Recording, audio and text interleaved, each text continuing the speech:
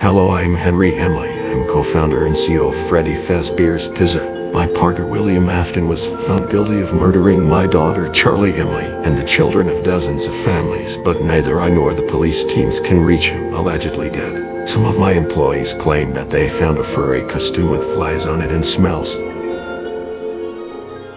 You have done your job. My son will be still alive.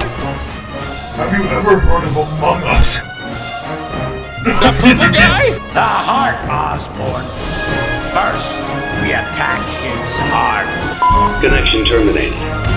I'm sorry to interrupt you, Elizabeth. If you still even remember that name. You can't keep getting away with it! Michael! Don't leave me here! My house! My God!